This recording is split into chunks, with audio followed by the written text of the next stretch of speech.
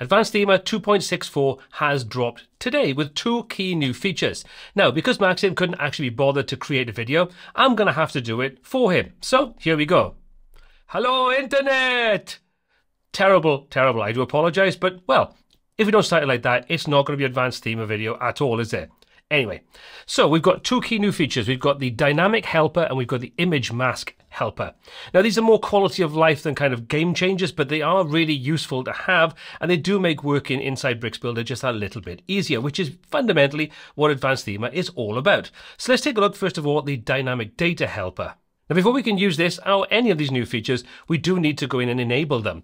To do that, come into your dashboard, into Bricks, and into your AT theme settings. From there, hop over to the Builder tweaks, into Elements, and make sure that you've got the mask helper and the dynamic data modal enabled. Now, also, if you kind of find some funky things happen with the dynamic data mobile, make sure this feature is actually turned off inside the settings of Bricks itself. So come into Settings, come into Builder, scroll down until you get to the dynamic data options, and make sure that you don't have expand panel when drop down is visible enabled. If you do, disable it, save your settings, and you should be good to go. Okay, so that being said, let's open up a page and take a look at what this actually does for us. So I've got a template and I've got some dates, and as you can see, we've got some dynamic data in here. So we've got date, start time, address, and so on. So if I select this basic text field, you can see everything is inserted in here. Now, normally when you click the little lightning bolt, you get a small list and you've got to scroll through and find tons and tons of things. Great if you know what you're looking for, but a pain if you don't, and a long list to search through. Now we've got this new dynamic data modal, which, as its name suggests, is a modal that shows all the dynamic data options we have available.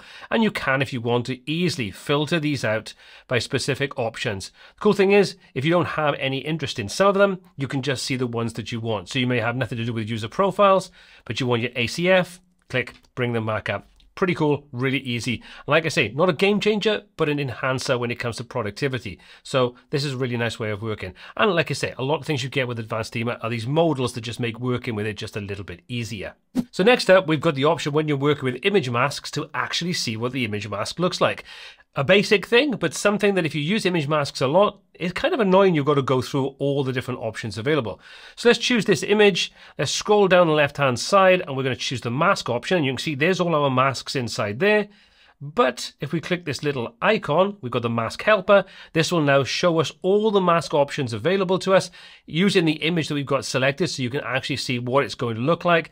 As you can see, we can pick and choose what we want. So we may want this particular one or this one. All you need to do is click apply. Boom, there you go. It's now set up. And now what you can do is you can customize it. So you can use the contain, you can use the cover. So you can see we can tweak this, your position, you can adjust that. If you want after this repeat, it's entirely up to you. So up to you how you want to work. But as you can see, very simple and very easy, but having again the ability to use this mask helper is pretty cool. And as you can see, if you choose the options like the repeat and so on, it will actually show you inside here what it'll look like with the repeat function enabled, which again is a really nice quality of life to sort of have inside here. So I like that. That's pretty cool. But those are the 2 key new features that I think were worth taking a look at in 2.64. And like I say, because Maxim couldn't be bothered to do it, it's left to people like me to do it. So sort yourself out, Maxim. If you're going to release a product and you're going to release an update, show us how it bloody works. I'm only joking. Pretty cool. What do you think? Let me know in the comment section down below. As always, my name is Paul C. This is WPTuts. Until next time, take care.